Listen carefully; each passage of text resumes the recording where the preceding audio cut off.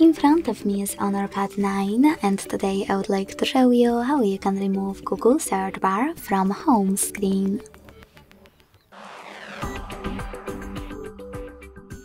First of all, you can simply hold your search bar and wait for the pop-up to show up. When it does, click on it and confirm your choice by tapping on Remove in Remove Search Widget pop-up. You can also pinch your device's display, then hold your search bar and drag it to Remove section at the top. When you see that the search bar is red, let go. Then click on Home button.